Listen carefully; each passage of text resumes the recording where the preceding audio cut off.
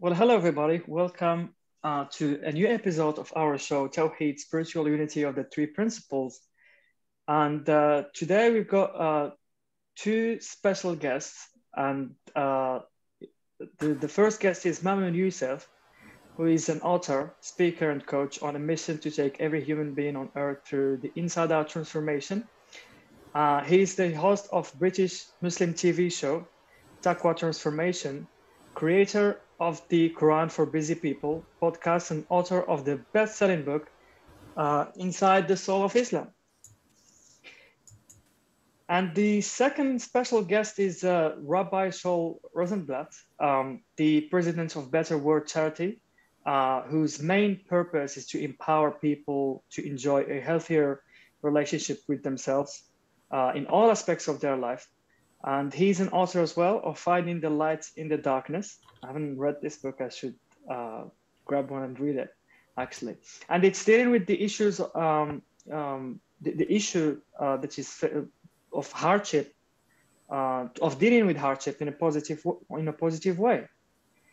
He is also the founder of H UK, and it was founded in 1993, and Tikkun UK in 2006. If it's not correct, if the pronunciation is not correct, please correct me, Shaul. And he's also, he works as a 3P practitioner at Tikkun, offering his help and guidance to all those that seek it. And the topic today is the unity of Allah, God, and mind. I've been looking for the conversation because it's such a beautiful topic. To clarify a lot of misunderstanding that we've got in the community about religion. And as you all know, like all religions differ in their outward practices and differ in their belief system, but they are very similar and points in the same direction when it comes to spiritual dimension. As the Dalai Lama teaches us that, you know, the many religion and spiritual traditions around the world are all wonderful. Each tradition is like a special blend of tea with particular herbs and leaves that give it a unique and delicious taste. It's not necessary for everyone to have one particular kind of tea, but everyone certainly needs the water in any of the teas to hydrate themselves. The herb and leaves alone will not save the one dying of thirst. So today we're going to be exploring the spiritual dimension of religion, because this is where we all meet. This is where we all connect. So I'll give it over to Harry to say a few words, and then over to Mamoon and Shaul. Yeah, thanks, Omar. The idea of this show came about 4 or 5 years ago. I was at the Tahiti 3P UK conference. I did a little talk, but what was noticeable to me was that the most scintillating talk, the one that I felt was perhaps the best talk ever in Three Principles, was with Rabbi Shaul and Mamoon and Elsie Spittles, Elsie representing the Christian movement and 3P and the other two. And it was original, it was fresh, and it was alive. And they were really turned on, to be honest, very, very turned on. And so the energy was fantastic. And that kind of was something when Omar and I came together, which is a similar kind of concept, Shaul, in the sense that Omar's a young Muslim from Casablanca, and I'm a old Jew from Canada. Not too much into being a Jew, I might add, but you know, it's part of who I am, of course. And so this idea of bringing people together, and Shaul said something. He invited me to a Shabbat Saturday meal, and he was talking with Dr. Robert Solomon, who's a psychiatrist from San Diego, and he said something that I felt was very, very profound. You're going to like that, Shaul, you know, so, so, so he said, whenever I have an insight into three principles, it enriches my understanding of the Jewish faith and its learning. And whenever I have an insight into Jewish faith and learning, it enriches my understanding of the three principles.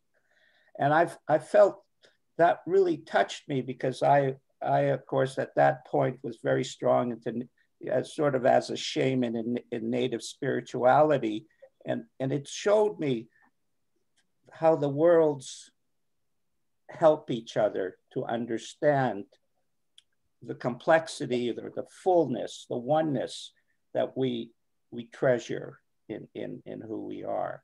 So I'd like you to sort of discuss that. I have some other things that we'll go into as well, but I don't want to make, could you sort of each individually address how that works for you and how your understanding of that has helped you to develop to become a better human being, which is a native concept of what the purpose of religion is, to become a better human being. I'll defer to you, Mamoon. Go ahead. I was about to do the same. Thank you so much, Rabbi Shaul and Harry and Omar. Yeah, I love that. Like, a few people have mentioned how deeply they were impacted by that conversation with Rabbi Shaul in the Three Principles Conference, and I can't for the life of me remember what we were talking about. So I wish I could promise it'll be just as mind-blowing today, but I have no idea. I just remember that that there was a very well, it was just a very beautiful conversation. And yeah, and I think it's refreshing for a lot of people just to see people from different faiths come together and talk about something that's at the essence and at the heart of all of them, which is a deeper understanding of the divine and a deeper understanding of and I've got to say that just now, like, as you were saying the words of Rabbi Shaul at the incident that you mentioned, I was just thinking, yeah, that's exactly it. That is, now, it doesn't deepen my understanding of the Jewish tradition, although maybe it does, right? I don't know much about the Jewish tradition, but it is exactly true for my understanding of the Quran, my understanding of the Islamic tradition. Yeah, I heard, I think it was Valda Monroe who said that ever since she came across this understanding, she said, well, I've just been nicening up. We were like, what do you mean? And she's like, well, I already thought I was a pretty nice person, but I just keep getting nicer and nicer. And I thought that was great too. And you're right, Harry, it is like the objective of religion. And I can't speak for all religious traditions here, but I would imagine it's this is a common theme, right? The aim is to become a better and better version of yourself, which is to say, to become really who you truly are, to become the soul, the pure consciousness at the heart of who you are. And the whole tradition is just built around doing things. And although it's seen as doing things, but really it's going into a place where you find that part of you again. I remember I was once at a conference and I saw, it was a Jamie Smart conference. And at some point he played a Sid Banks tape. And I was sitting back, it was at the end of the day, and we were listening to this Sid Banks tape. And he said something. I had no idea what he said, but I started to cry. I was like so taken aback. And I'd heard people say that when you have a really deep insight, you'll feel wonderful things and you won't know what it is that's being said. And I'd heard all these things before, and I was like, oh, something just happened. And I asked Jamie afterwards which tape it was, and I actually can't remember the name because I know somebody's going to ask, right? I can't remember the name, but I got the tape. I rewatched it several times, and then luckily I heard what I think it was that I heard the first time that really had a profound effect. He said something to the effect of, don't seek God. Quiet your mind, and you'll find the part of you that has always been deeply connected with God. And that really just did something for me. I was like, oh, yeah, of course. Of course, the journey is inward, right? And I couldn't have intellectualized it, but I just suddenly realized he was talking about the essence of all religion and the essence of all spiritual teaching, which is in Muslim terminology, it's seeing beyond the nafs or the egoic self and seeing the ruh or the spiritual self, the pure soul, the pure light energy. And I also wasn't at all surprised. Like, I think I was the first, well, let me put it this way. I was the first Muslim I knew who had come across the three principles and all this wonderful stuff until, of course, we met Hafiz the other day. Harry introduced me to Hafiz, right? Who was one of Sid's students.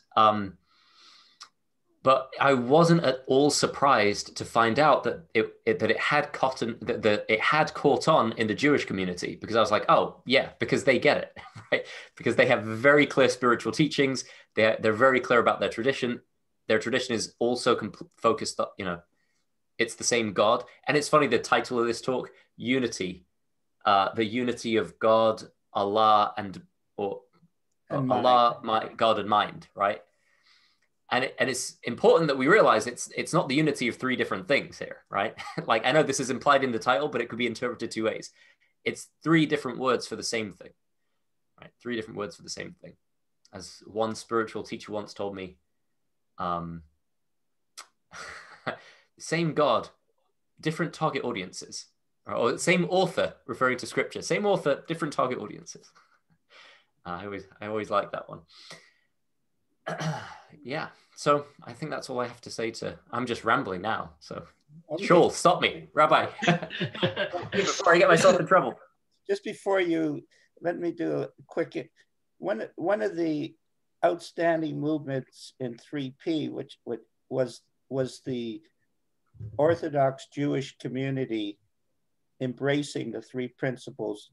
And the first person to do that was Shaul, who took it to the community. And it spread through Europe because of that simple little seed that just spread all over. And I have a friend on here, Marty, and both of us were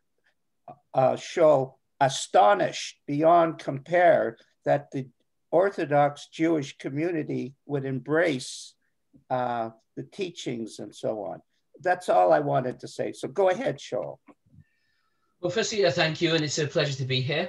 I love listening to you, Mamoon. I feel you are a great advertisement for the three principles and a great advertisement for Islam. And I don't feel that's a coincidence. I feel the two of those things coming together is a very meaningful combination. And I would say the same with Judaism also. One of the things that I think of, and the things that often upsets me and disappoints me in the Jewish community, and whilst I can only speak to the Jewish community, obviously my sense is that there's something to this in many religions and many religious communities, and that is that. But I'll talk about it in Judaism and my own experience. Is that I find that what I've seen happen over the last little while in Judaism, I don't know how long I would say it is that as slowly more and more form. The focus has been more and more on the form.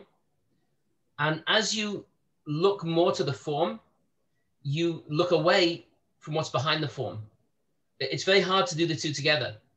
And the way I put it often, I have conversations with people, with other rabbis and with other Orthodox Jews about this, is I feel that we've lost in the Jewish community to a great extent. We've lost God. We've got a religion, but God's not in there anymore. What role does God play in the religion?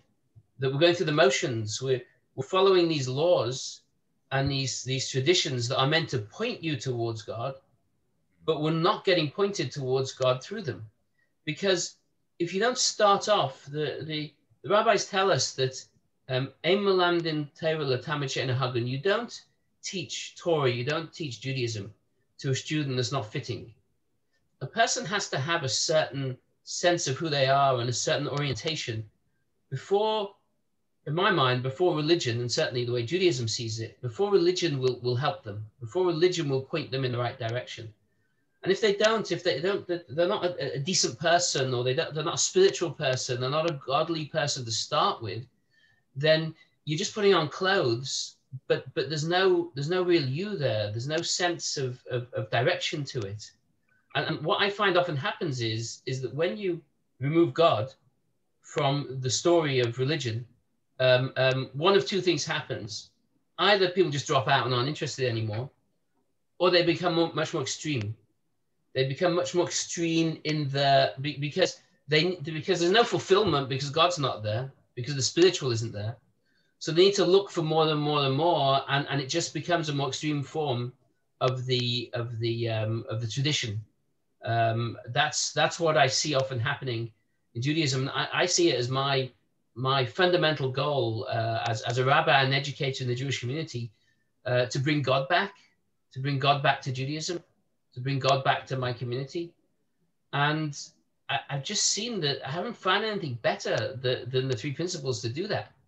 I haven't found the three principles. There's nothing better than the three principles of pointing people to a spiritual experience, of pointing people to the godliness within themselves, of pointing people to a feeling of God. Judaism has so much philosophy and so many ideas, and it's all great ideas, and it's all true ideas in essence, but it's theory, it's concepts. It'll only touch somebody who's already touched. It'll only touch somebody.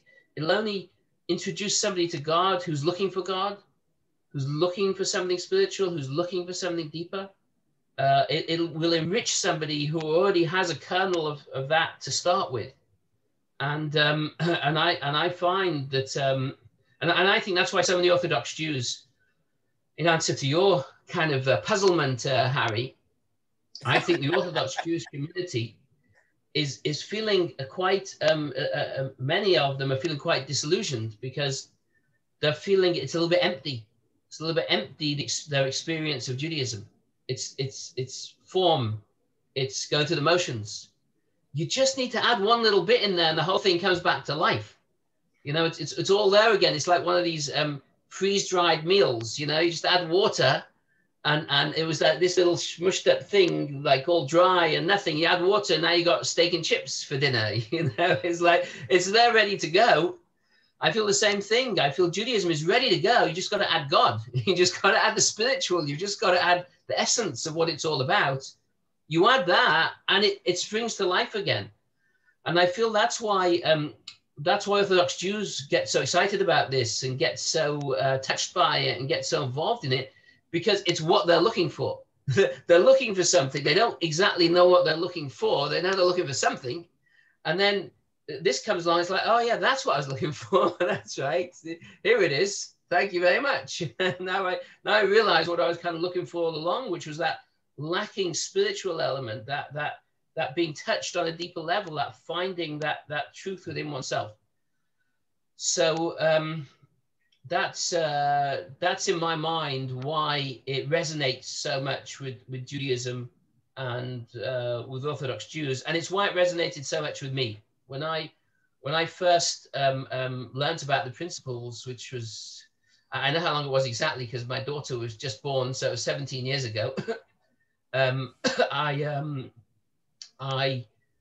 just found it that it spoke so much to what I knew already from my Jewish teachings, from my Jewish tradition.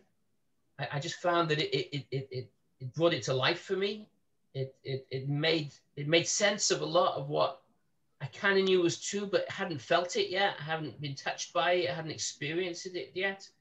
And it unfreeze dried the meal, and there it was right on a plate, ready for me to eat. And I'm so grateful. I'm so grateful to Sid and to all of those I've learned from, because you know, it's so added so much to my life and to my experience of the world, and to my experience of my religion. And I just feel it's such a something I was looking for so long myself, and just so grateful I came across it. To add a little to your story, Shaul, one of the when I introduced Hafiz to Mamoon and Omar, because they wanted to talk to the first Muslim who was embraced the three principles on Salt Spring, the irony that I experienced with that introduction was that Hafiz and I were both on the island. We were very close friends. We never once talked about our differences, like he was Muslim and I was Jewish. That never even came up. It wasn't, because the focus was on the spiritual side of life, because that's what Sid was expressing.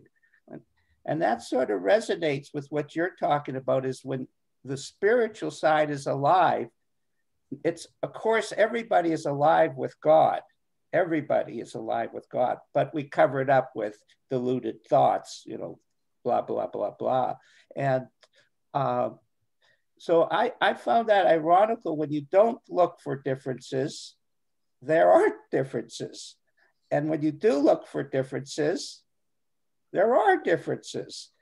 And both are needed, because I did notice that Hafiz had a different feeling about the way he was relating to life, like Mamoon and you have a different expression of feeling. But the universal feeling was, hey, we're in this spiritual journey, and like you talked about, we don't have a clue where we're going and what it is, but it sure feels good. And that's Salt Spring.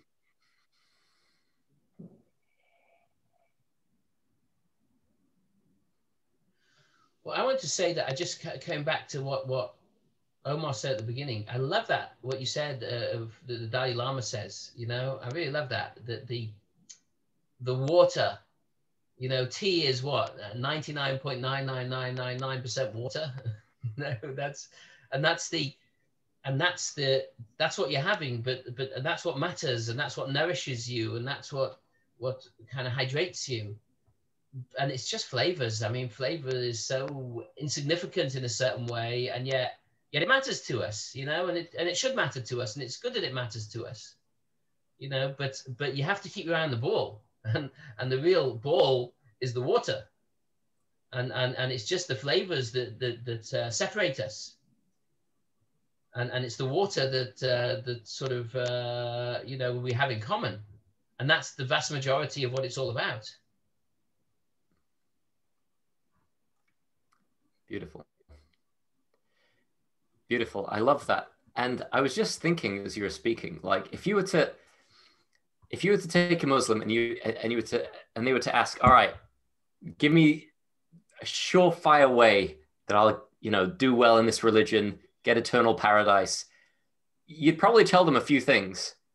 And if coming from a Muslim perspective, and if you were to ask a Jewish person, all right, give me the few things I need to do to get to paradise, or, for eternal felicity, for eternal success, it would be the same few things. Yeah. Pray, treat your neighbor better than yourself, bring as much benefit to people as you can in the short time you've got here, devote yourself wholly and completely to God. It would be the same few things. In the Quran, they're brought up hundreds of, the Quran gives you clues as to what's really important, because it's the things that are repeated hundreds of times, right? And it's these things, right? It's these things. Every chapter starts with, I loved what you were saying about, like, let's bring God back into the equation here, because this religion isn't great without it, right? And every chapter of the Quran starts with Bismillahir Rahmanir Rahim, in the name of Allah, the most loving, the most benevolent. Because nothing else you read is going to make sense without that, right? The whole of the rest of the chapter is not going to make sense without the starting point. Yeah, and I love that metaphor too. Omar. So thank you for reminding us of it.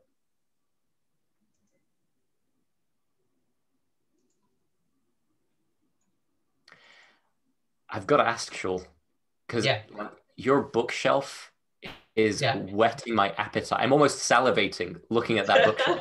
I'm like, oh, that is every Muslim scholar who's worth their salt has a bookshelf like that. Probably different books, probably the same big ideas. But hold on, let's see if we can see. It goes a bit. I mean, this is a small bookshelf for a rabbi, but you see, it goes up there and across. And then it comes around here as well. If you want to see, there's more over here. Here. Beautiful. But that's nothing. Yeah. That's how many of those have you read? That's the big one. They're not novels, you know. They're not like this. They're not stories. It's ideas, and they're philosophical. And I wouldn't say you read them. I would say you engage with them. So I've sort of engaged with most of the books on these shelves, definitely on some level and in some way. But I just want to tell you a bit of a funny story, because you just remind me of Mamoon when you talk about the books. In Judaism, we believe in oral tradition more so than in written tradition. The oral is more important than the written. And there's many reasons for that, but one of the reasons is that something that's written gets stuck in concrete, gets stuck in form.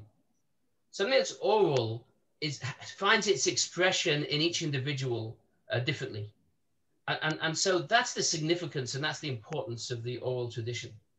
What happened was 2,000 years ago, a particular rabbi came along and decided, and I believe rightly so at the time, it was a time of the Roman persecution, and we Jews were being exiled from the land of Israel and spread around the world, unfortunately.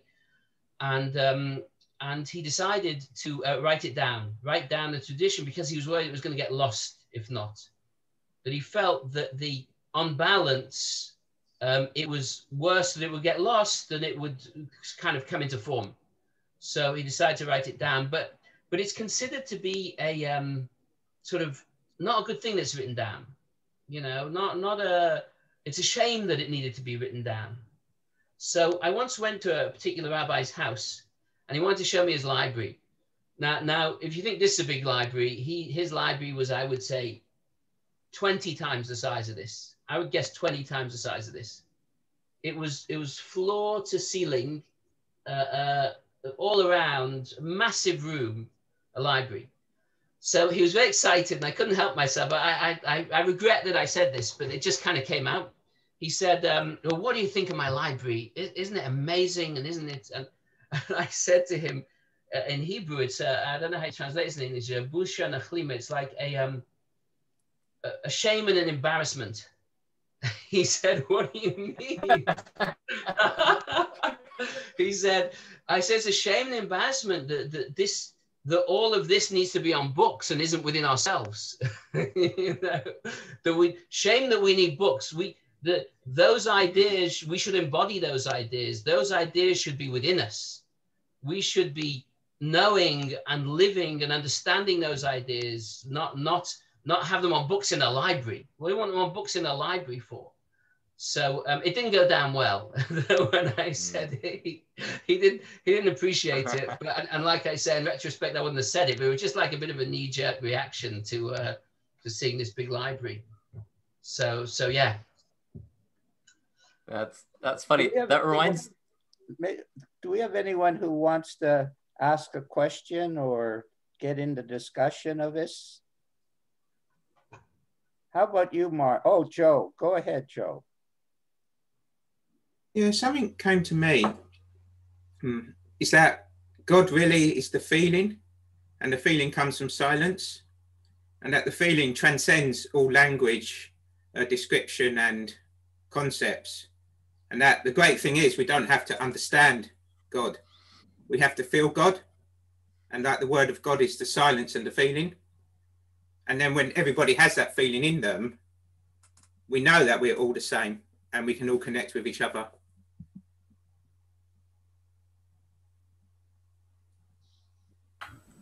I have a story about this rabbi who travels to Washington State to visit this psychologist. And this is a story about Shaul, of course. And he visits, this is the way that I heard the story. And I repeat, so if I tell the story and it's wrong, then because I repeat the story, you can correct me, and then I'll be telling it. The opportunity. I want to get the story right. But I've always liked this story, you know.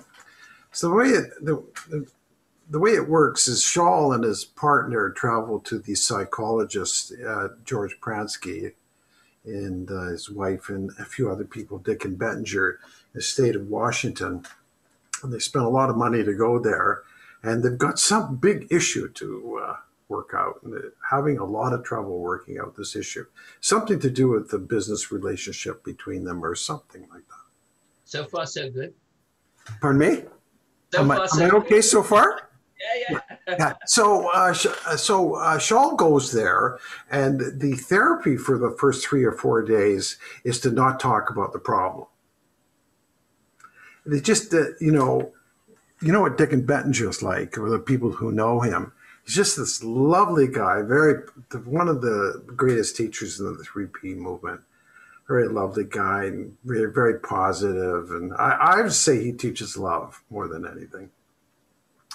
Anyways, then after about 3 or 4 days, what I understand the story goes is this rabbi named Shaul Rosenblatt, he and his partner are not too happy with the very, very, very expensive therapy they're getting from Dick and Bettinger and the Pranskys.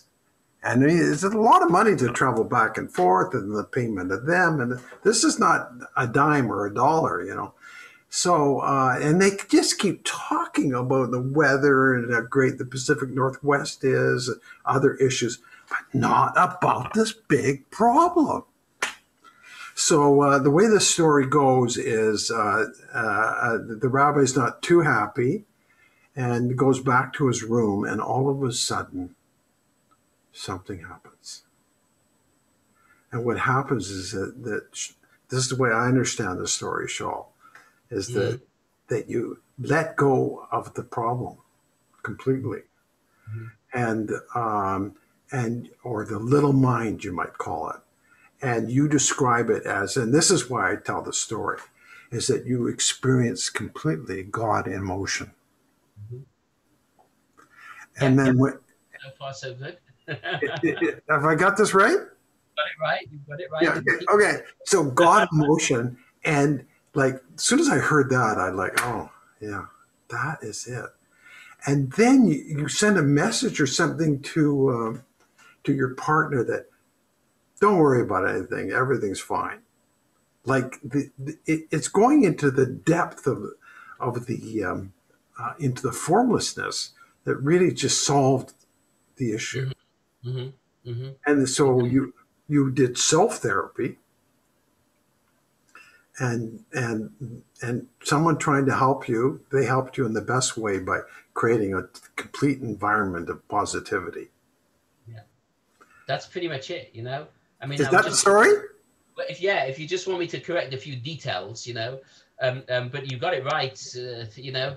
You got the water, you just didn't get the flavors of the tea, you know. So I would correct that it was Aaron Turner and Keith Blevins, not Dick and George. Oh yeah. It wasn't Pransky and Associates though, so it was, you know, you got the right place.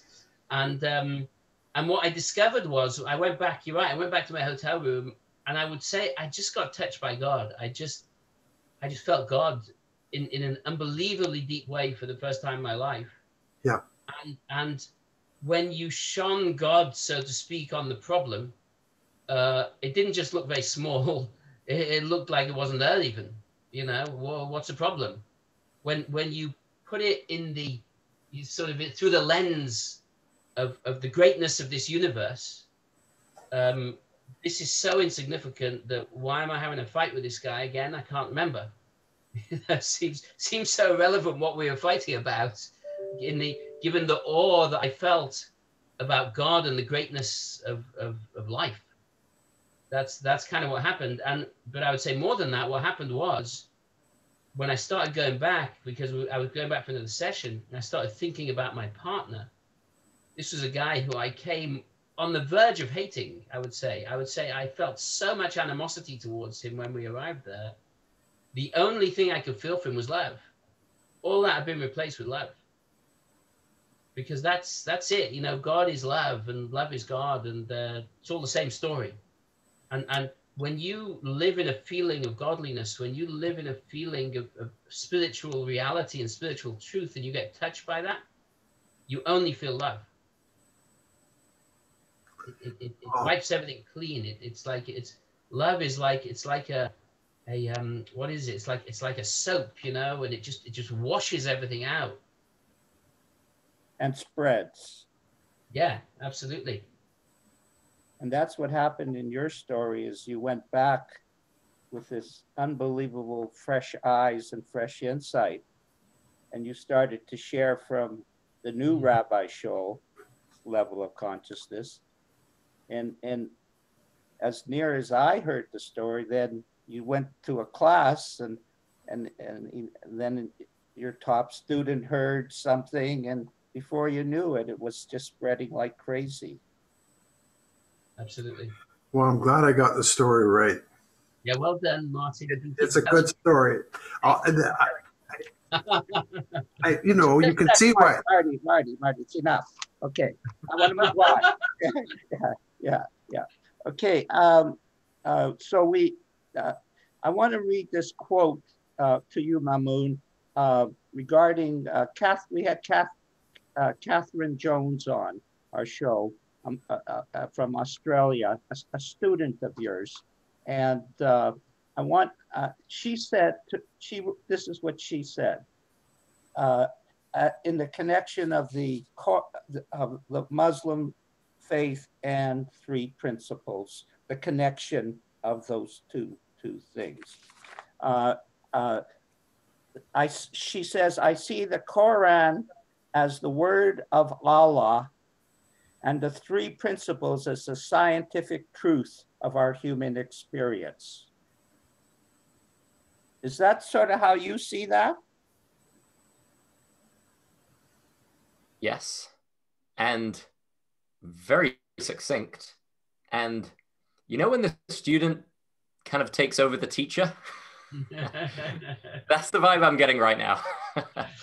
Yeah, she's deep. She's I'm very impressed with her understanding. And Rabbi Shaul, the interesting part of her, she was not born a Muslim and became a Muslim, and she got exposed to the inside out teachings of Mamoon, and then she took it and has created this very impressive school, etc., etc. But of course, what impresses me was her way of expressing her love of her religion and her love of the three principles, and how she has found a new path, like you found a new path of sharing God in a way that resonated deep within her. And without getting wordy about it, very impressive, very impressive. Yeah. See, if I just kind of coming off that, I would say, and I think you know, you can say the same thing in so many different ways. I would put it that the three principles point to God, and Judaism points to God, and they're both pointing in the same direction. They're both pointing to the same thing, and so, you know, there's some richness in what the three principles have to give me in terms of my understanding, and then there's a different richness that my Judaism gives me in terms of understanding. But the goal, the destination is the same for both.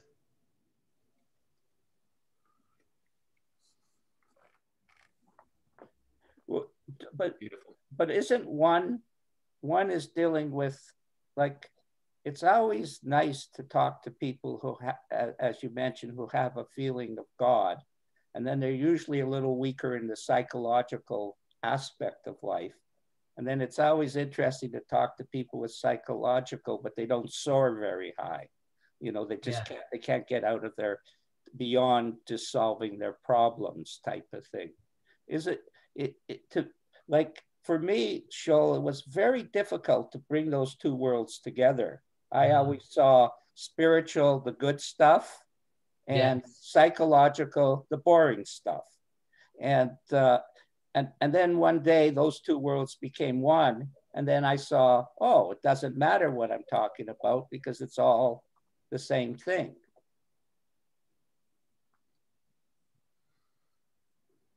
You see, I see it that I don't know if I'm going to articulate this well, but I'll try it.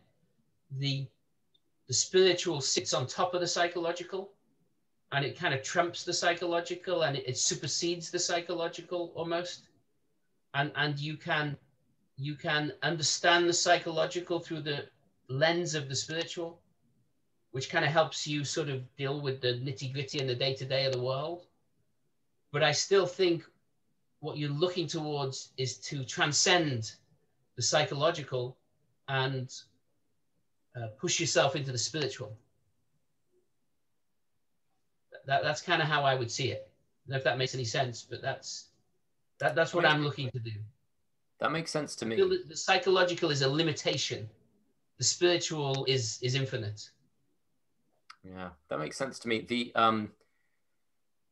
The spiritual you're talking about, I think that's why so many of us of different religions, and in my experience in the work that I do, I've seen so many Muslims get so on board and be so deeply transformed, because the psychological kind of points you towards where the door is, but on the other side of the door is where all of the spiritual connection and transcendence and all of the things that Muslims their whole lives have been wanting, right? We've been reading the Quran and being like, oh, it would be great to be more resilient.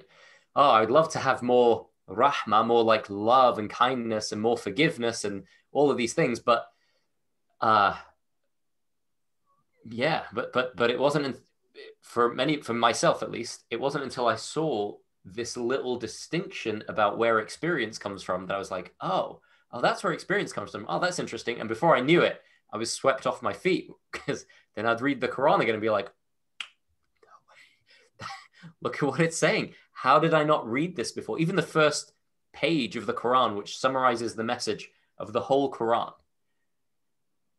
I would have which every Muslim learns when they're a child, and you recite it several times in every prayer, every day for your whole life.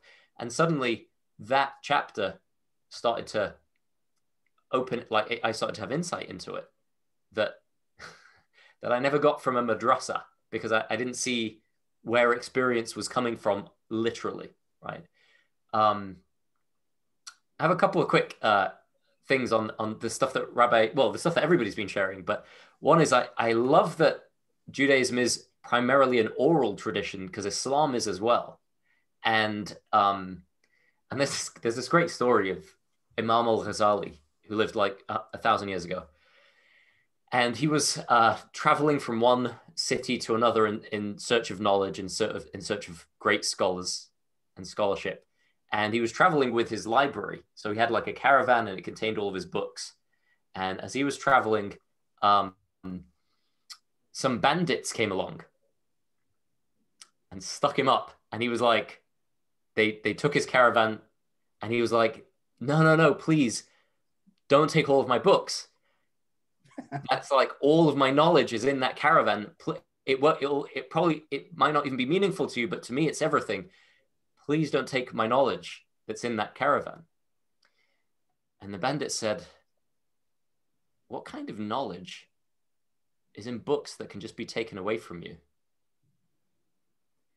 And later Imam al-Ghazali reflected, and he said, maybe it wasn't even a bandit. Maybe it was an angel who came to teach me the most important lesson. And that always really struck me. It said that from then on, he just memorized everything. He was one of those masters of the tradition, right? And he has this incredible work. It's now being translated into English, but it's a 40-volume work It's called Ihya Ulumuddin, the revival of the religious sciences. And he was wrestling with a problem that we've been wrestling with and that you described earlier. It's like, well, hang on a second. If God's been taken out, the rest of the religion isn't that great without it, right? And he wrote this 40-volume work. It's very logically sequenced. It's actually very beautiful. And the first book of the first book is the book of knowledge, and the last book is the book of death. And the idea is, knowledge is from cradle to the grave, right? And he starts the book of knowledge by saying, there are two kinds of knowledge. There's a kind that can be studied and taught and implemented and acted on. And in Arabic, it's called mu'amala, knowledge of action. And there's a kind that's real knowledge, which is knowledge for its own sake. It can't really be taught. It can't really be studied. It can't even be written about. So what you'll get in the next 40 volumes is knowledge of the mu'amala, because the idea is that by following some of these things, maybe you'll be pointed towards a reflective enough space where the other knowledge, the other knowledge is called mukashafa, which means unveiling. And it's what we might think of as insightful knowledge, as knowledge that comes directly from inside of you, from your own soul. It's given to you by God. It's wisdom, right? And it was really funny because my whole life I'd heard of this book, and it seemed as though like the first half of the book dealt with the outward stuff, like worship and how to treat people. And the second half seemed to deal with inward stuff, like the diseases of the heart, like anger and hatred and jealousy, and the praiseworthy traits like love and all, kindness and all of that. But as I read it, after coming across the principles, I was like, oh, wait a second. No, he had this little disclaimer on the very first page in the introduction to the introduction, where he said this whole thing is actually about the outward. And the inward you'll only get when it comes, right? And you can follow the outward, and it's designed to point you towards the inward. But I can't even teach you the inward.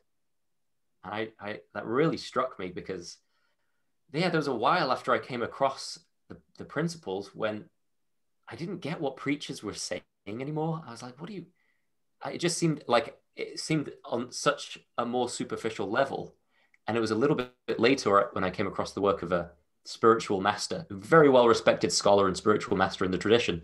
And I read that and I was like, oh, he must have, how did he study the principles? He lived a few hundred years before Sydney Banks.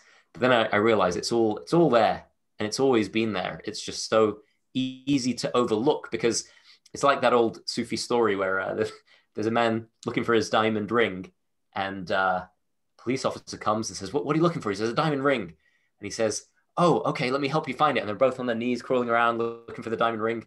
And the police officer says, well, where did you lose it? And he goes, oh, I lost it over there on the street. I lost it over there in the bushes, sorry. And the police officer says, well, if you lost it over there in the bushes, why are we looking here underneath this street lamp? And the man says, oh, well, the light's better here. The light's better here. It's so much easier to talk about the outward and the form, because everybody can see it. It's form. You can touch it. You can describe the prayers. You can tell people where the mosque is. But the inward is where it's at. And it's not as... the light's not shining on it in most of the world and in most preachers and in most lectures. It's there. It's underneath. Anyway, just wanted to share that. You really reminded me of that when you told the story of the, it's a shame if the knowledge is just in books. Yeah. The rabbis say very succinctly in the Talmud that a wise man, so to speak, they wouldn't really call him a wise man, could be like a donkey carrying books. I think it's a great metaphor, You got this donkey and it's got all these books on it, it's like laden with books. You got all this wisdom, but it's still a donkey. It's like, and unfortunately, you find people like that, they've learned, they know all the information, they can spout it all out like a computer disk, but, still a donkey. It's only when you get touched by it, it's only when you see it for yourself, when you feel the truth of it, that you become at one with it. as opposed to it sitting superficially on you, which is exactly what you're talking about there, Mamoon. Beautiful. Yeah, we have the same analogy, and it is a donkey as well. It's not like a camel. It's a donkey. It's beautiful. Yeah, I mentioned it in my book, so I know I got it from somewhere. Yeah. That same metaphor. Yeah, beautiful. Thank you. Our traditions are very linked, you know. I mean, you know, there is Christianity as well. You know, there is there's a strong sort of connection between, you know, they come from the same part of the world, and you know, they were related to each other, and there was conversations and sort of discussions between the different religions as they developed. So, you know, it makes sense that there would be a lot of common form, not just common formless, which obviously is there, but common form as well. Well, aren't we brothers? Aren't we, like, isn't the Jewish and the Muslim brothers? Yeah, absolutely. I mean, we come from, we both agree, funnily enough, you know, both our traditions agree that we come from common ancestry, which is a funny thing when you think about it. And maybe they say there's no fight like a family fight, you know, there's truth to that, but it's, that's probably what's going on there. But when you see the animosity, unfortunately, that there has been throughout the generations, it's a shame, you know, it's a real shame. We're actually family, ultimately. Yeah. The Quran talks more of Moses, peace and blessings upon him, than the name of Moses is mentioned more in the Quran than the name of the Prophet Muhammad, peace and blessings upon him. Wow. Yeah, there was lots of stories about him. Every Friday we were meant to read Surah Kahf, which has a beautiful story about Moses in there, which I won't bore everyone with now. But it's there's so many gems, because really the Quran uses stories of prophets, and I know most people here probably know this, but Muslims believe in all of the prophets of Judaism and all of the prophets of Christianity, and peace and blessings upon them all. And yeah, we're following the same teachers. How we're misunderstanding their message, right? Yeah. Where we're fighting each other is crazy, but it's incredible, isn't it? Yeah, really and that's why. I think Moses is mentioned more than any other prophets in the Quran. Yes. Yeah. Exactly. And you know, and so I'm sure how amazing is that? I'm sure you know this as well, but obviously in Judaism, he is considered the father of all prophets, Moses. You know, there is no one that comes up to his ankles in prophets in Judaism either. You know, he is the greatest of them all. So again, that's a shared understanding. Beautiful. Yeah. In Islam, Abraham, Moses, Noah, Jesus, and Muhammad, peace and blessings upon them all. They're the all-time top 5 human beings. So I always like that there's this kind of spiritual, this let's say religious hierarchy, and yeah, it's so funny that at least 3 of them cross over with Judaism, 1 of them crosses over with Christianity. It's just we pray for Abraham and his followers, which is all Jewish people, in every prayer 5 times a day. Mm-hmm. And it's so if when God is back in the equation and we actually pay attention to what we're saying, it's like, how could there be anything but love? Yeah, exactly. And unfortunately, you know, the teachings that I sometimes hear, and the attitudes that I sometimes hear in the Jewish community, the Orthodox community, when you kind of take the feeling out of it, when you take the feeling out of the religion, are so disappointing and so prejudiced and so arrogant. You know, I'm not saying everybody in every circumstance, but because if you take the feeling away, you've taken what it's all about away. You know, you've taken the essence away. If you take the essence away, you're left with just a shell, and the shell doesn't offer you much. Exactly. Sorry. Go ahead, Well, Shaul. just because I was going to say this a while ago, I never got a chance to say it. It was in response to something that Mamoon had said. I don't remember what it was. I apologize, but just I wanted to give you a quote that I'm writing. I'm in the process of publishing a book on prayer, on sort of how to find meaning in prayer and how to find connection in prayer. This is the first thing in my introduction. I quote from a rabbi from 500 years ago. And he says there are those who genuinely proclaim God's oneness in the Shema. The Shema is a prayer talking about God's oneness. They pray to him in Shemona Esrei. The Shemona Esrei is the essence of the Jewish prayer service. And they bless his name in blessings. He says, and then there are those who recite the Shema, but do not proclaim his oneness. They say the Shemona Esrei, but they're not praying. They say a blessing, but they do not bless God.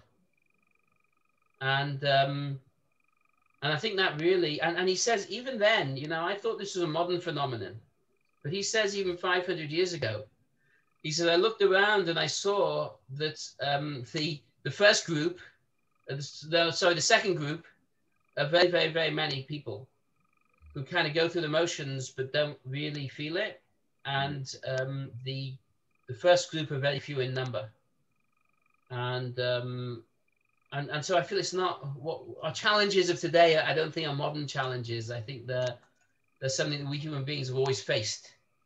This challenge of really, it comes back to what Mamoon was saying about looking under the light. We're attracted to form. We human beings, like a moth to the fire. It's just more appealing. It's just and so the form of the religion is what sucks people in, because you can touch it and you can feel it, and it's not tangible. And those that look beyond that are fewer in number, unfortunately, because it's just harder. It's just harder to look in that direction. And I think as religious teachers, and I think sounds to me, I don't want to speak for my moment, but very much sounds to me like we're on the same page over here. In my mind, it's almost a battle to point people towards the formless.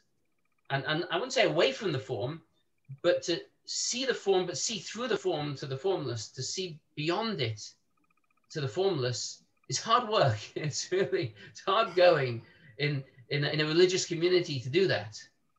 But I think we need people who are dedicated to doing so. Otherwise, the religion just doesn't offer people what it has to offer. Yeah. And thank God we have teachers like Rabbi Shaul, because everything you're saying, I literally, it's not only like listening to an imam. It's in our tradition, like the scholars are the scholars. Al-ulama warathatul anbiya, the scholars are the inheritors of the prophets. And to hear a scholar speak, who obviously has the external knowledge and the books to prove it, but also has the internal knowledge and the depth to prove it as well. It's really touching and it's humbling. And thank you so much for doing what you do and for just really forging the path. There are so many parallels between our communities, and I think if our community could emulate and take the excellent example given by yourself and your community and the work that you've been doing, it would be great. And vice versa, Mamoon. I feel, I don't just say it because because it's the politically correct thing to say. I genuinely feel I've really enjoyed listening to you and feel that there's not a single thing you said that doesn't resonate entirely with me. Me too.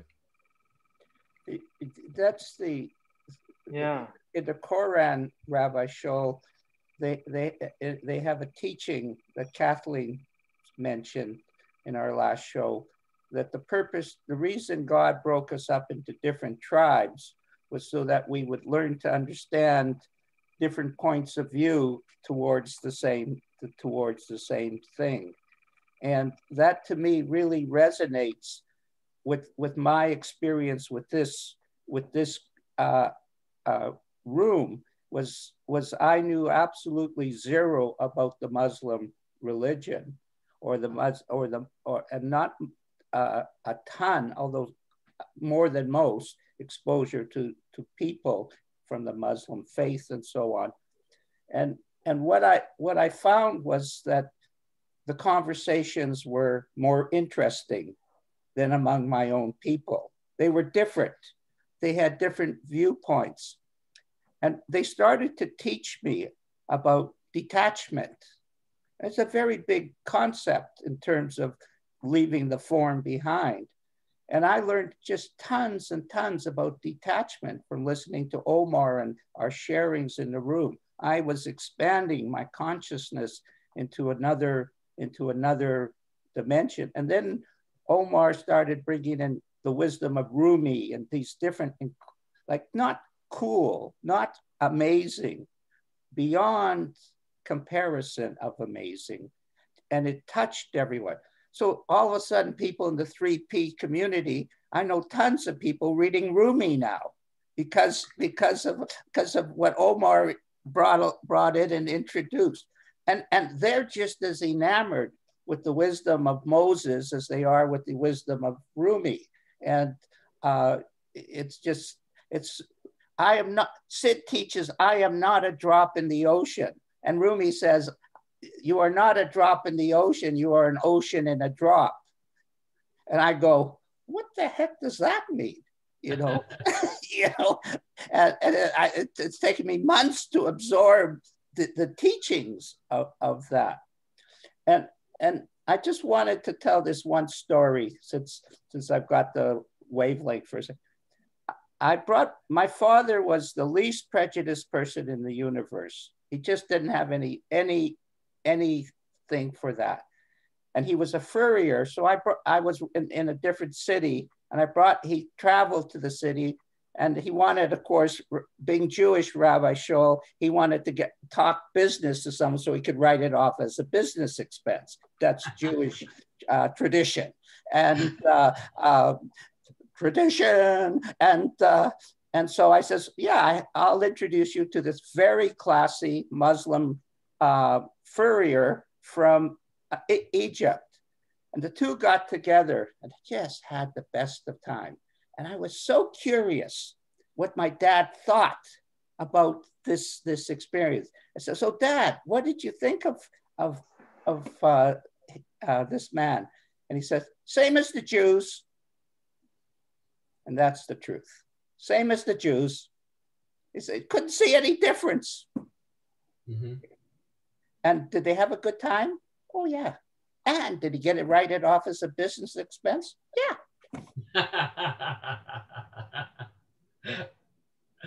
Very good. Yeah. I'm conscious that Mamoon, I know, is on a bit of a tight schedule here. I don't know, Mamoon, you know, and you've got kids to put to bed and things. Do we have, before we, yeah, we're ready to close the show, but does anyone have a final anything or other that they would like to suggest or anything before we wrap it up of this rather interesting topic? Can I finish with a joke, Harry? Yes, of course. After all, it wouldn't be go ahead. You reminded me of it, and I only heard it yesterday, so it's fresh, a fresh joke. A fresh joke, that is unusual. Okay. And it's in my mind, it's a little bit anti-Semitic, but I think I'm Jewish, so I can get away with it. Okay, okay. I'll make sure I don't laugh. I'll do my best. Exactly, yeah. No one who, good luck, good luck. No one who isn't Jewish here is allowed to laugh, so I'm going to watch you all. So basically, there's a little Jewish boy who's going to a Catholic school, and the teacher says to teacher asks the class, who I'm going to give $10. Some American person telling it, so it's in dollars, $10 to anybody who can tell me who is the greatest human being in history. So one boy puts his hand up and he says, Martin Luther King. And the teacher says, no, sorry, that is a great man, but not the one.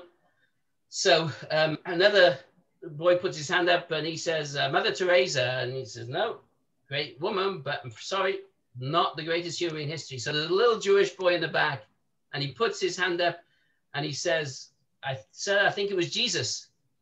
And he says, yeah, you got it. Absolutely. He says, but let me ask you a question, you know? He says, surely you're Jewish, you know? Is that really what you believe? That Jesus was the greatest person in history?